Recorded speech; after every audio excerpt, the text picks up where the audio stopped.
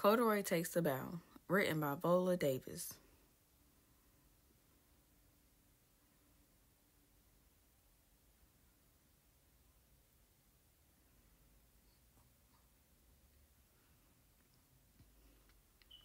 It was just starting to snow when Lisa and her mother got off the bus in front of the theater. Lisa held Corduroy tight as they walked up the steps. She had never been to a big theater like this before. Neither had Corduroy. They had come to see a performance of Mother Goose Rhymes.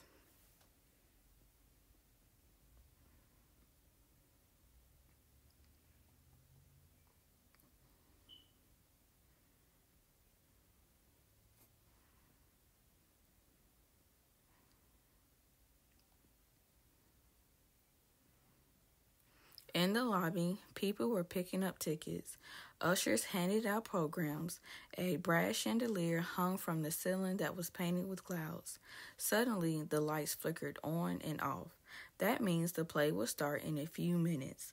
We should find our seats, said Lisa's mother. Lisa held her mother's hand a little tighter and held Corduroy a little closer. The usher took their tickets and showed them where to sit. These seats are so soft, said Lisa. She put Corduroy on her lap and looked through the program.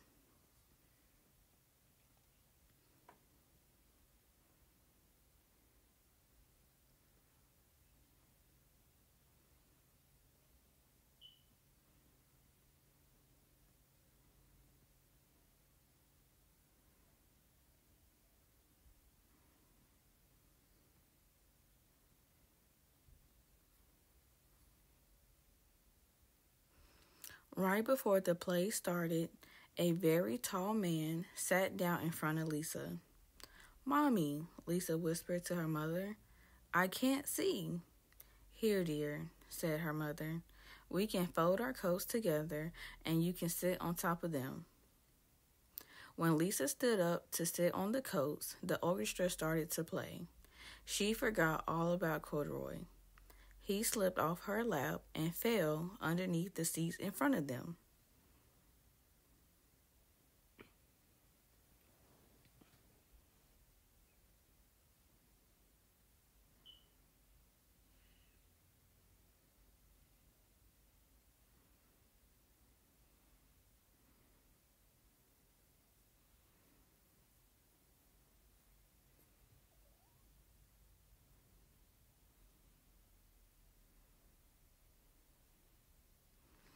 Now I can't see anything, said Corduroy.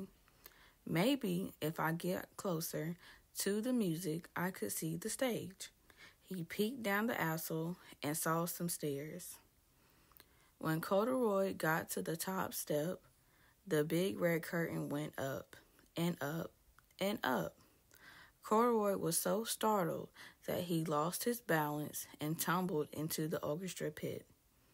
He looked around at all the musicians and thought, this is a good spot to hear the music, but now I can't see the stage at all.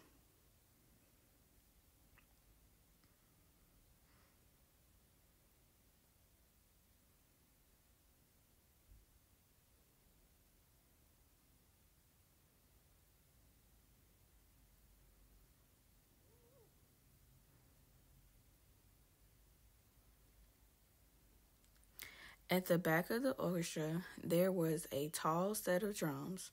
Maybe if I could sit up there, I would have a better view, he thought. Quietly, he crawled through the orchestra, past feet, between instrument cases, and around music stands towards the drums.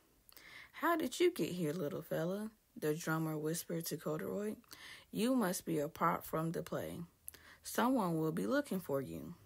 He put Corduroy up on the ledge behind the drums.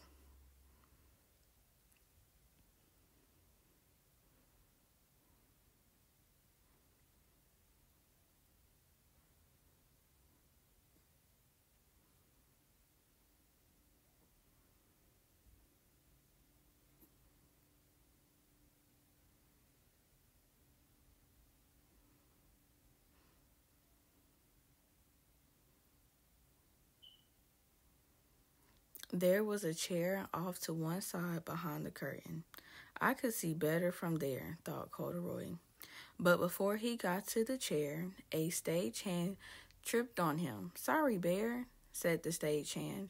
He put Corduroy on the table with the other props. The table was hard, not like Lisa's soft seat in the theater. Backstage was very busy. Actors was coming and going, changing costumes and getting their props. One actor almost grabbed Corduroy. I should find a safer spot, he decided, and he hid between the costumes. This is safe, he thought, but I'll never see anything from here.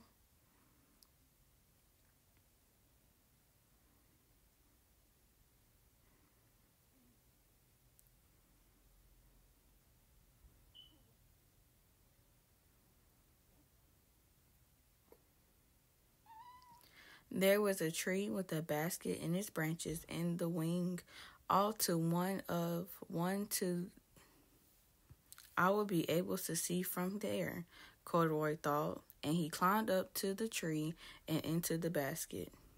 Well, thought Corduroy, this is more like it. Not too high, not too low. This is just right. He settled in and watched the Mother Goose performance. I love the theater, said Corduroy.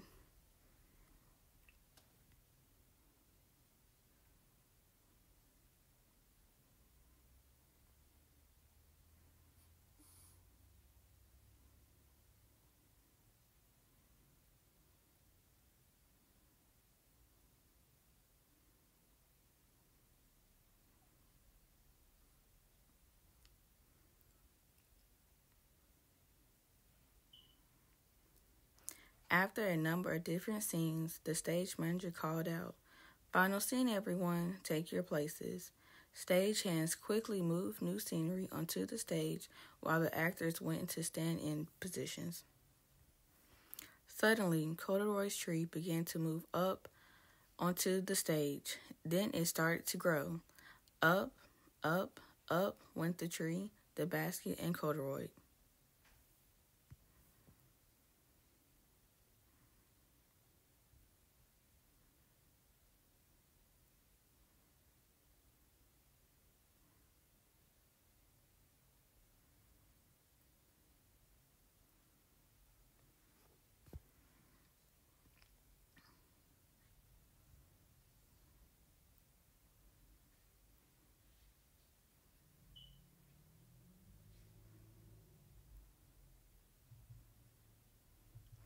This is a very tall tree, said Corduroy as he looked down at the stage far below. The tall tree made him think of the tall man who sat in front of Lisa.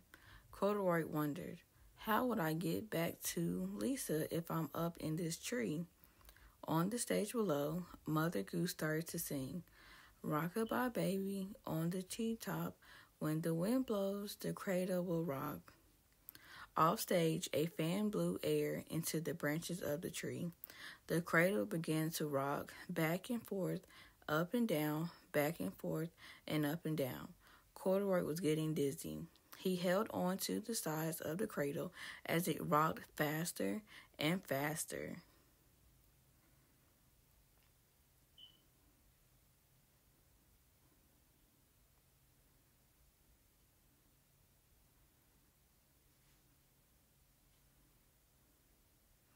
Mother Goose kept singing, when the bough breaks, the cradle will fall, and crack, the bough did break, and down will come baby and cradle and all.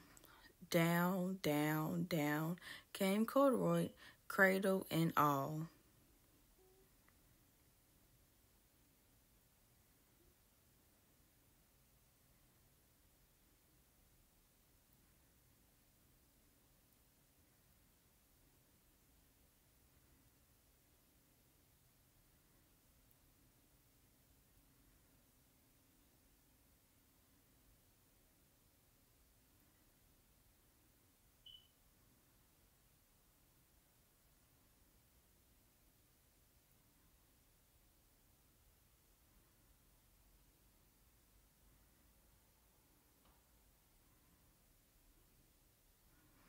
Before Corduroy knew what was happening, Mother Goose scooped him up from the curtain call. The audience clapped as the actors bowed. Corduroy bowed too.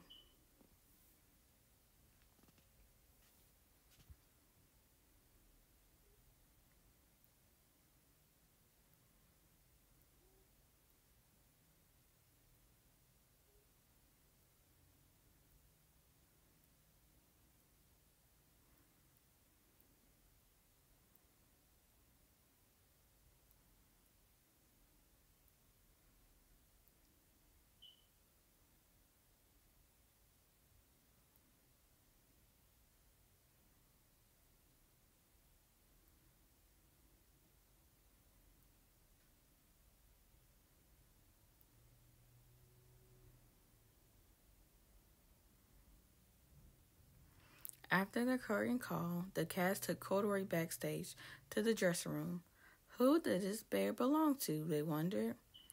The usher brought Lisa backstage. Corduroy, there you are, said Lisa. How did you get on stage? I couldn't see, and I wanted to get a little closer, said Corduroy. Oh, Corduroy, said Lisa, you certainly got closer.